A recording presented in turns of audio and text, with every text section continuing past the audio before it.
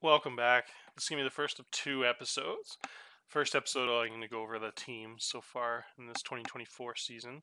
And then the second episode, I'll make one for the World Juniors, which I am the head coach of Sweden. And it starts today. So if we have a peek at the stats page on ours, you'll see here that we're 24-8 so far this season, having an awesome looking team. This is the depth chart for this year. This is one of my favorite forward groups I've had. I drafted a lot of forwards very high. If you look at this right here, my first round pick this year is Brennan. He's probably the best talented rookie I've had since Clark. Brenneman's got a 15 shot, so he's putting up over a point a game as a rookie, 26 games, 32 points, which is very cool. The league thinks he's a 5 potential. My scout has him as a 4. He's got awesome offensive game, so I'm really excited to see what he looks like in a few years. He might actually get drafted pretty high in the NHL. And then we have the other two stud second round picks. We got Barrie, and so I have all three of those guys in the line, so I'm really looking forward to their future. If you look here, Kozlowski already grew. He was 6'4", 178 at the draft, so he's already gained over 25 pounds, which is really cool. He's learned right wing, which is why his stats been so low this year.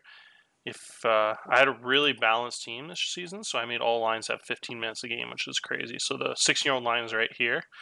It's just so they're all 9 and 8 rated, just as good as those other lines. They just need Kozlowski's performance was down because he was learning right wing, so he was really inexperienced there. This is the 18-year-old line, Packard, Joe, and the 6'4" right winger. I can't say his name. I've really liked that line. They're pure defensive line. 6'3", 220 center with 14 positioning. Got really good strength, huge size, really balanced offensive game. Should be all 12s and 13s in a couple seasons. Should be back as an OA maybe.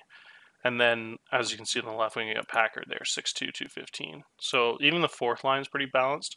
My first line is the 19-year-old line, which I'm expecting 2 of the 3 back for their 20-year-old seasons. I think Wernich, my leading goal scorer here, over a point a game, I think he's going to be in the AHL next season. I think he's too good to be an OA. He was a 5th round NHL pick. He's got awesome. He can play all 3 spots. He's got awesome stats, awesome game, really good hitter, good forechecker. I have him as an aggressive forechecker, I think. And he's got the best skating on the team. So I really like him. I think he'll be gone. I think Wilder will be back as no way, which is I always like Wilder. He's just got some cool parts to his game. He's got really good checking and face-offs as a hitter. So I just figured he's a 6'1", 220-pound aggressive player. Always been a defensive-oriented center. Doesn't have incredible defensive ratings, but they're pretty decent. And he's got a balanced overall game, good mental ratings, decent skater. So I just think as no way next season he'll be a big physical force. Having a guy that's really good at face-offs and hitting and stuff, just be a nice OA I think to have, a realistic one. And then Kuhn will be the other OA next season. He's got the A this year. He was my former first round pick, 165 pounds. He's gained about 30 pounds, and he's always had an offensive good game. His defense is finally starting to catch up. He's got 13 stick checking, which is cool, and he's a really good skater. So he's got the best, one of the best leaderships on the team too. So I think he'll be a nice OA with Wilder next season. And so if you look at next year's depth chart, we'll have I have that 19-year-old line back, and then with Sinchenna, he's the only guy that didn't really have a clear spot this year, even though he's one of the best players. So I'm expecting to have those 16-year-olds step up and be the first line next season. And then the line that's the 18-year-old line, that's going to be the 19-year-old line next year, is the 2 Kellermans with Baker. Baker's probably been one of the top players on the team. He's sitting at a point a game, and he's got really cool offensive ratings too. His defense is really caught up to and pretty much is almost as good, if not better, than his offense.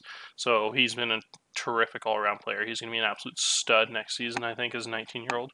Just a dominant OHL player there at 6'2", 220. And then we have the Kellermans have really been good. At 5'8", 180 pounds, I drafted this guy.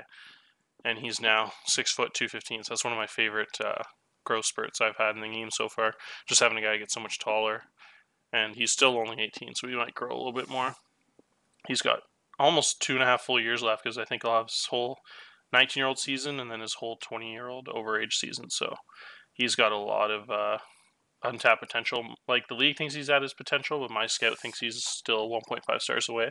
So it'll be interesting to see who's right on that. Even if he doesn't get much better, he's still a really good OHL player.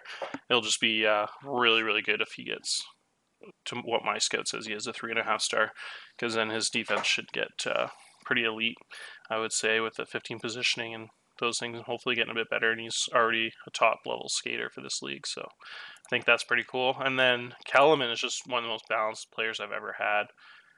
He's got amazing ratings in almost all 4 levels here. His defense is elite. He's a really good checker. He's a big body, 6'1", 215. He's a top-notch skater. He's got good stamina, and he's got really good passing and just a balanced offensive game there. And he's just always put up pretty solid points there. He was really good as a rookie there. He put up, that was the 3rd liner. And then last year he had a little bit of a weird year. I can't remember what the issue was with that. And then his team wasn't great, but he still put up 30 points. And then this season he's put up a plus 13, plus minus, and been a pretty solid 2-way player. And he's on a solid second line that should really be really good next year. So that'll be interesting to see. And then I guess the last thing to talk about would be the goalie situation. I've got Hickey here. Oh, and the other thing I didn't mention too is Brenneman actually made the World Under-17 Challenge, which was cool. Won the gold medal there. Him and Bear actually both made the team. Where's Bear here? Bear is just incredible. If you look at his ratings as a 16-year-old, he's going to be so good in a couple of years. He's unbelievable. He's already a really good defender, and he's already a really good offensive player, so it's scary to think how good he'll be in 2 or 3 years. The league has him at a 3.5 star, which is actually a little bit down, I think, when I drafted him as a 4 star. But yeah, he's just incredible. So I'm super excited to see him and Brenman grow up together and be on that same line for 3 or 4 years. That's going to be crazy with that big monster 6'5", 205 right winger there. So yeah, the defense situation, Hickey's really come a long way. His defense is so good now, which is cool. He's 6'6". He was the guy that was 6'5", 175 when I drafted him. So it's amazing to see his progression in size and defensive ratings, and his 12 strength. I'm so excited to have him back next season as a 19-year-old. I think, actually, you know what, now that I think about it, I think he'll be the last OA that season instead of one of these 3. I'll take 2 of those forwards, and then I'll probably make him the 3rd one, because he's just going to be 2 monsters as a 20-year-old and 2 users to not get back. So we're missing some size on defense. We got 5'9", 180 here. 6'1", 210 is pretty good. 5'10", like 190, and 6 foot 180. So I think having a 6'6", 220 guy back that season to solidify the defense group will be really sweet. I won't worry about that too much. That's pretty far away still. Next season he's going to be the #1 guy on the left side there. Just really excited to. Next year's going to be the nastiest team with those forwards. Holy smokes. And all these defensemen will have some pretty good experience there. Shuttle and all 4 of these guys will played pretty significant minutes their whole career since they were 16. So that'll be cool. I haven't decided if Clark's going to be back as an OA yet. I think we'll probably pick between him and let's see if we can get Warnich back. Like I said, might be too good for the OHL. We'll see. It'll be one of those 2, but I think we don't really need Clark back. We'll see. We'll have 1 spot. We might sign a top OA goalie again, but depends if we can't seem to get this guy to report from. I've tried for 2 years now, almost drafted him when he was 17. So this guy is going into his 19-year-old season in September. He's just an absolute monster. So he just doesn't want to come to Canada yet. So I drafted another top international guy this year with my CHL pick, who I really like, Sokolov. He's only 17 from Russia. So I'm hoping he's the future goalie. But both those guys aren't interested in signing with Canada yet. And hopefully... Oh! No way. That just changed. I've tried that for 2 years, and almost every month I've given it a try, and it finally changed. So I think we're ready to bring him over. Wow, that is huge. He is unbelievable. Look at his mental ratings. So that's 17 determination, 17 professionalism, mental toughness. Oh, he's going to be so good. He'll be... Wait, let's see here. So he's 2005. I'm getting confused here. So 2005 would be the same age as Clark. Yeah, so that's what will happen. He'll actually, this age is wrong then. He's 20 that year. He's 19 this year. Yeah, so he'll be the OA next season, I guess, instead of... Wait, no, I'm getting confused here again. This is this season. I think I have Clark's age wrong. That's where I'm getting confused. I don't think he's 19. I think let's see here. Are the OAs 2004s? Yes. Okay, so Clark is 19. So yeah, this is next season. So yeah, we're gonna have. He's gonna be an OA. I had that age wrong. Let's see. I make sure I didn't have him here. Yeah. Okay. Good. So next season he'll be the OA then, and he'll be my starting goalie. Oh, that's huge. So we'll have to get him over, and then I don't know what to do because we have 2 OAs already there. So maybe we'll just sign a third guy. I guess you can have 3 goalies, so we have 1 open spot. So that's what we'll do here. We'll sign him, and he'll be back as an OA next season, my starting goalie, and then that's huge because next season goalie was a big question mark. So that's unbelievable news.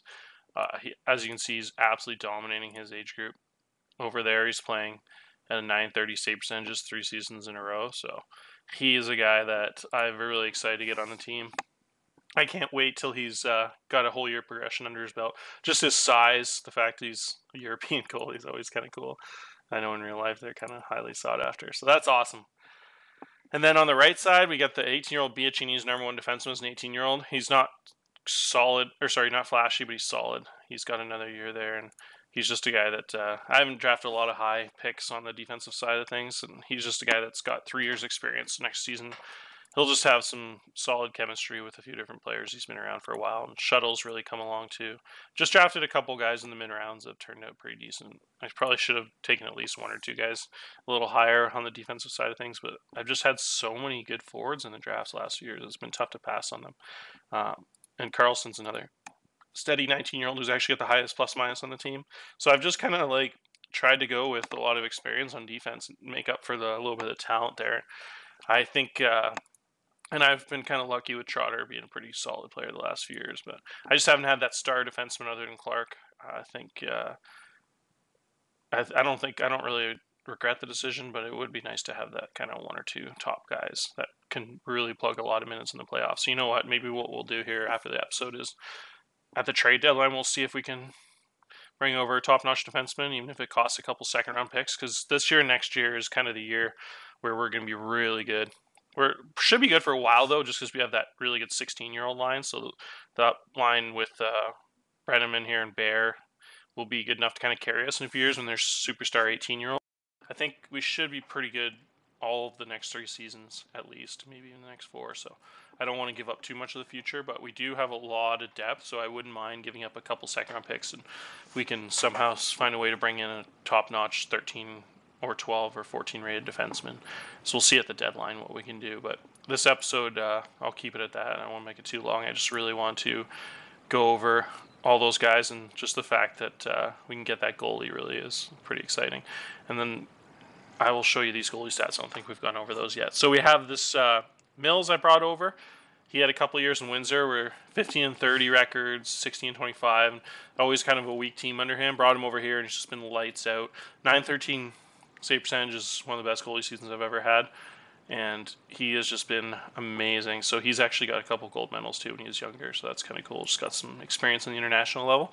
And then we got Sidock, who went to his second Montreal Canadiens training camp in a row, so he's got some pro experience under his belt. In his overage season, he's been a really steady piece for a long time now. He's got 16 wins when he was 17, 21 wins, 23 wins. So he's just been I have 2 of the most experienced goaltenders I've ever had on the same team, split time 50-50, and they've both been lights out. So it's one of the coolest situations I've ever had. I don't know if the defense is playing well or if both goalies are that good, but the 9-10, 9-13 save percentages out of those 2 are 2 of the best I've ever had. It's pretty rare get a guy with over a 900 save percentage in the OHL in the game. So it's been so fun to have those guys, and this year has been a ton of fun. I've been going pretty quickly just because I've been really enjoying it. So having those 2 goalies is so awesome. That's why I was so excited about that European guy next year, because I didn't want goalie to be an issue in a season where we're just stacked on the forward side of things. So that's super good news. And yeah, I'll leave the episode at that. And last thing I'll do is show you 1 or 2 more quick things. I have this guy on Sarnia, as we've talked about in previous episodes, like the best prospect I've ever seen in this game. The stats he's putting up are hilarious. As you can see, he's top of every single category here. He's got 84 points and no one else over 55. He's got 47 assists, no one else over 37, and the goals are hilarious. At one point, he was at 30 goals and no one else was over 15. And so his game, he's he's just absolutely destructive out there. He's got 84 points already halfway through the season. Just incredible ratings here, and going to be a high pick this year in the NHL draft. He's already 18, but he's a late birthday, so he hasn't been drafted yet. So he's in his third season just ripping up the OHL. As you can see, he's got point a game as a rookie, kind of similar to Shane Wright stats there, 61 games, 66 points. And then he's got 117 last year and just dominated the league. Won World Juniors for the USA. It was just the best player out there in the World Juniors as a 17-year-old. This year, it's scary to think what he's going to do at the World Juniors. I got some cool things to show you next episode about that.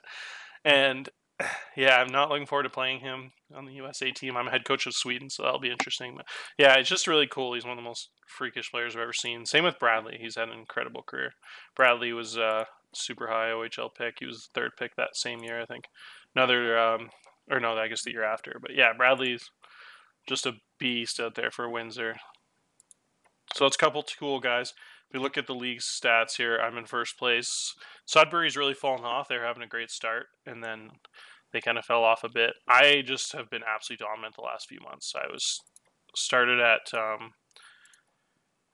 pretty normally here, and then I really took off the last few months. As you can see, there's just a lot of wins there in that month, and then I've won every single game this month so far. In October, mostly all wins other than that loss and that loss. So yeah, it's just had a really, really good last few months. And this month has just been exceptional here, 6-0. So we just are on a roll here with these two goalies, lighting it up. As we can see, Mills is at a 5-star heat rating here, so he's on a tear. And yeah, everything's looking up. We got 15 minutes a game from everybody. I haven't had to blow anybody out. And I think the coolest stat of all is just the fact that if you look at the plus minus for the team, every single player, these are kind of some backup players at the bottom here, do it. And you can see what every single starter on this team is a positive plus minus, and almost everyone's performing equally with 15 minutes a game because almost every single line is just almost within 10 plus minus of each other pretty much. And the only bottom ones are because I think they're underperforming just a tad because this guy was learning right wing, so he's probably performing pretty weak. And they're all 16, so that was the only reason. But they're still +2 and +3, but I think they'd be even higher in the second half of the season. So almost everyone is playing at the same level, which is really cool to see. And it's nice to see this cool, steady 19-year-old actually lead the team there because he's been kind of a fan or a favorite of mine. He was only a 7th-round pick, so it's cool to see him experience a good season there leading the team, and he's been on this team for a while now. So it's just cool seeing those late-round picks kind of turn out for you. Anyways, that's it for this episode. We'll do the World Juniors next.